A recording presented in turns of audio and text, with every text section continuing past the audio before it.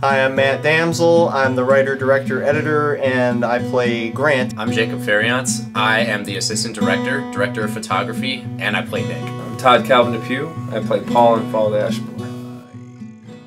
Follow the Ashboard at its core is a family drama. It has a few elements of sci-fi, as you'll come to see. It's all about this trio of siblings supporting each other through financial hardship and mental illness. And when things go bad, how much is it really worth to try to salvage what little you have? You know, you find out about Paul, about Grant, and even about Jackie, their older sister. As you can see in the story, Grant isn't as appreciative of Jackie as Paul is of what she had done with them while they were growing up together.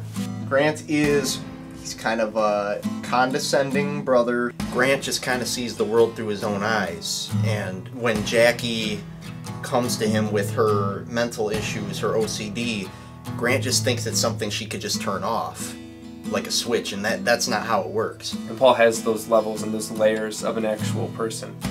And he's vulnerable, but he's strong. But he's confused, and he's emotional, and he's neurotic. But he's really sweet. You know, all those things, and everyone has that. Honestly, it's a love letter to the whole idea of mental illness in a movie. It paints a really realistic picture of it. I like how Jackie doesn't leave the house. I like how she has her quirks, and it's portrayed accurately. Like, sometimes people think that stuff wouldn't come off great on camera, but personally, I think it fits really well. After a turn of events, someone makes a poor decision and it affects the others.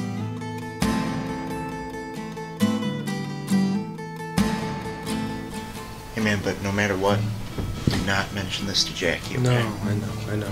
She does not need any more anxiety triggers. Bare Minimum Pictures is a collaboration between myself, Matt Damsel, and Jacob Fariance.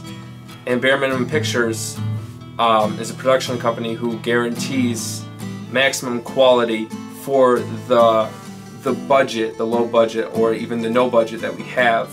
And I think you're always going to get a top-notch product, probably what looks like has a higher budget than it does. Literally, you know, Bare Minimum Pictures, it's literal.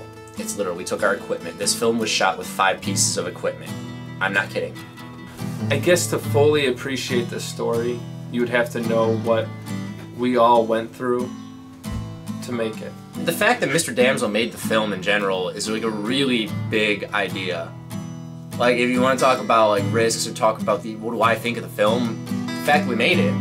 We were in the swampland, chopping away at trees, and it was kind of an out-of-body experience. Mysterious, heartfelt, and dramatic. Follow the Ashboard is just the tip of the iceberg for Bare Minimum Pictures. There's so much more to come, and it's going to be something to really be known.